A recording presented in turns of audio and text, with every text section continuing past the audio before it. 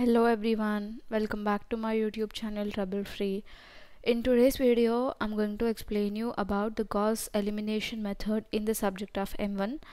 Basically, I'll be explaining you two problems about Gauss elimination method. One problem in this video and the other problem in the other video.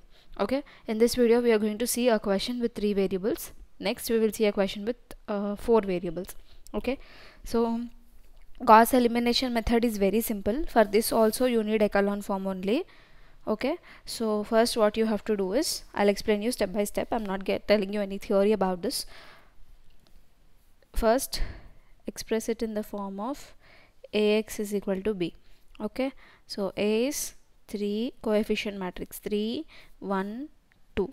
Next 2 minus 3 minus 1. Next 1 2 1 1 2 1. X is the variable x y z, right? Z is equal to B, 3 minus 3 and 4, the constant matrix. We have written this. The next step is to write the augmented matrix. So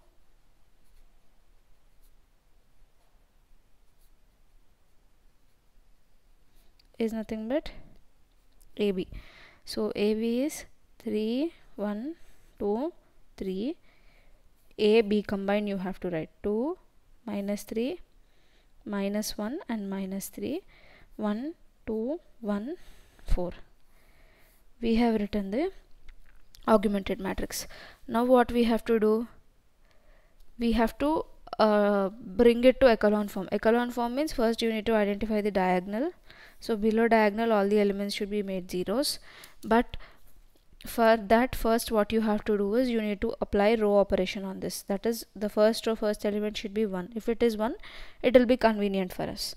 Okay, so what we will do in echelon form, only row operations we should do. We are not supposed to do the column operations, right? So that's why you cannot interchange C1 and C2. What you have to do, you need to interchange R1 and R3 so that this 1 will come here. Okay, so let us apply the operation. R1 R3 are interchanged. So what will become? R1 will become R3, which is 1 2 1 4. Next R2 as it is, R3 this one 3 1 2 3. Okay na? Next, now we can do the row operations. So which operation we will do? Our target is to make these two elements 0. See, this is the diagonal. We should make these two elements 0 first. Simple. R2 will become R2 minus 2R1, because 2 minus 2 is 0 and 3 minus 3 is 0. So R3 will become R3 minus 3R1. Okay, what you will get? Let us see. R1 as it is you have to write. So you will get 1 2 1 4. Next R2 minus R1, 2 minus 2, 2 minus 1 into 2 minus 2, 2, right? 0, right? Next minus 3 minus 2 into 2, minus 3 minus 4, it will become minus 7. Next minus 1 minus 2 into 1, minus 1 minus 2 minus 3 you will get. Next minus 3 minus 3 minus 2 into 4, minus 3 minus 8, minus 11 you will get. Next R3 minus R1, 3 minus 3 0, 1 minus 2 into 3, which is nothing but 1 minus 6, which is minus 5. Next 2 minus, wait, are we doing it correct? Yes, 2 minus 3 into 1, 2 minus 3, which is minus 1, right? Next 3 minus 2 into 4, 3 minus 8, sorry 3, right? So 3 minus 3 into 4, 3 minus 12, which is minus 9, minus 9. Okay, now again diagonal, sorry, this is the diagonal, and minus 5 should be made 0. If minus 5 is made 0, we are done with the problem. How do you make minus 5 as 0? You don't have 1 here, or you don't have anything common with 5 here.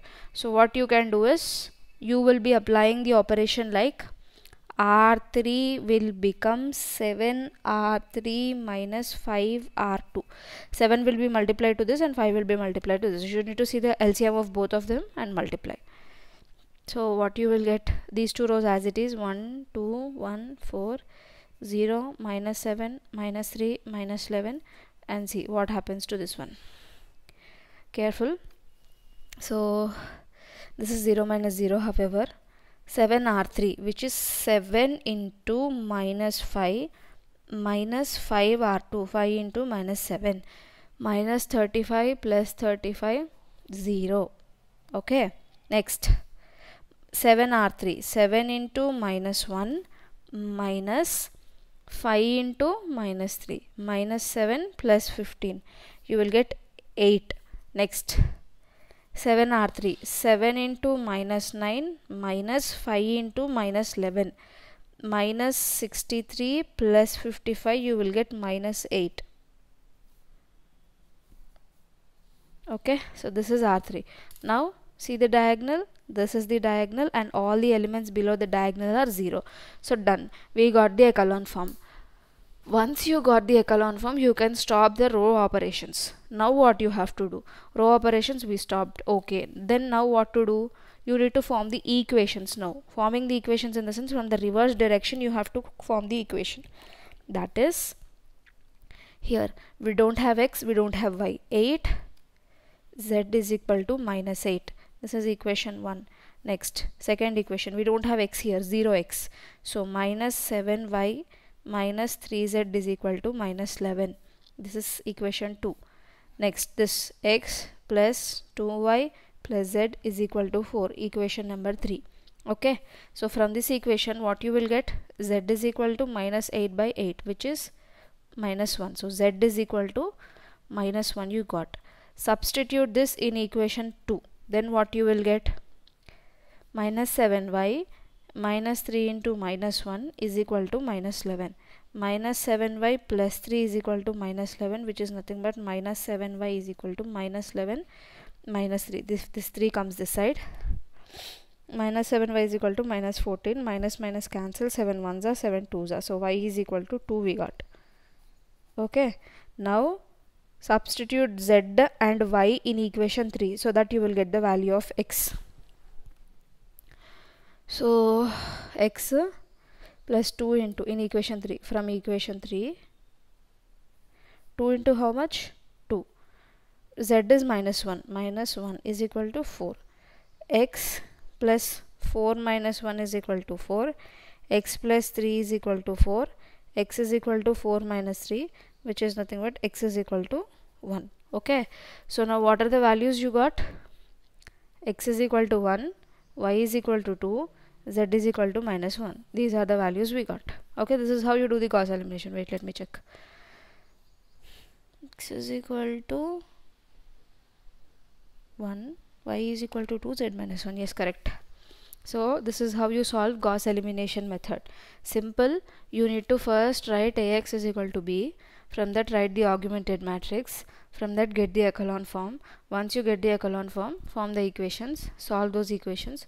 You will get the values for x, y, z. Gauss elimination also is very important concept. Okay, so that's all for this video, guys. Thanks for watching the video till the end. Let's meet up in the next coming video with another topic. If you are having any suggestions for me, like explain more speed or with more speed, or lower your speed, like that, if you are having any suggestions, let me know in the comment section. I'll definitely try to try to improve. And if you are having any doubts also, let me know.